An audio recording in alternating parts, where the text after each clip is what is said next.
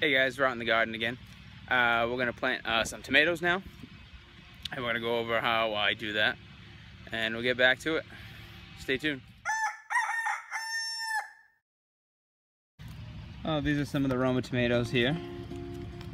So I planted some holes. I dig them about 10 inches to about a foot.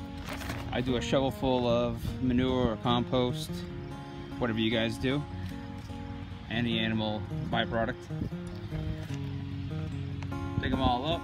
I do about a half cup of the organic fertilizer that I use for my peppers. It's a 274, I believe, on the NPK. Yep.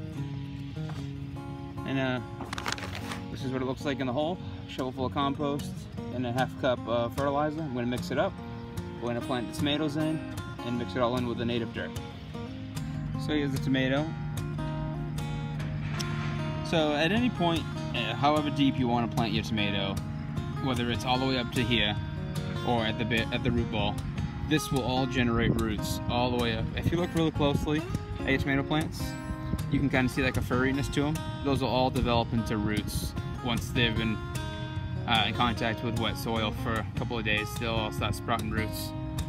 So the deeper you plant it, honestly, the better your plant it will be for drought tolerance.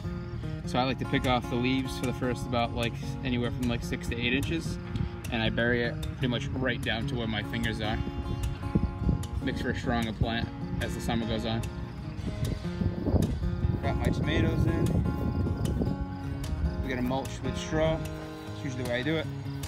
I get the next 4 holes for the next 4 plants.